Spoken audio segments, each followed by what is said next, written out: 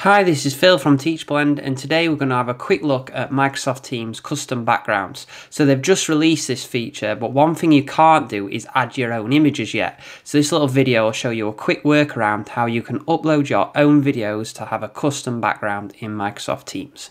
I hope you find it useful. So the first thing to do is just join a meeting as usual. And as you'll see, you'll have all your options such as being able to blur your background and choose an image. But you'll notice that you can't yet upload your own image, but there is a way around this. So what we're going to do is just turn our background image off for now, and then we're going to navigate to our computer, click this PC and click local disk. Once you're in here, you'll see some files and folders, but you might not see all of the folders. So you need to click on View and then navigate to the hidden items and make sure this is ticked. Once you've done that, you'll see all the files and folders. You'll need to click on Users.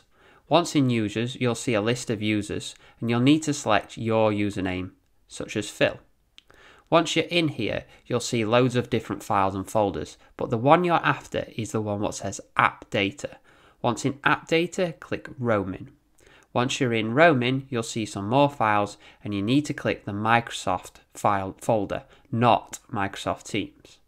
Once you're in here, you'll see some more and you'll find Teams. Again, once you're in Teams, you'll now see a folder called Background.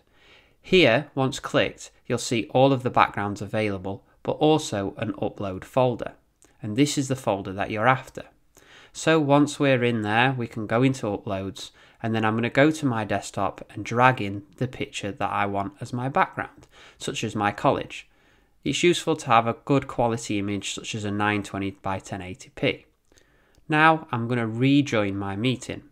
As you'll see now, I can click down to the background settings and you'll notice the image that I have selected is the background. And you can do this as many times as you like.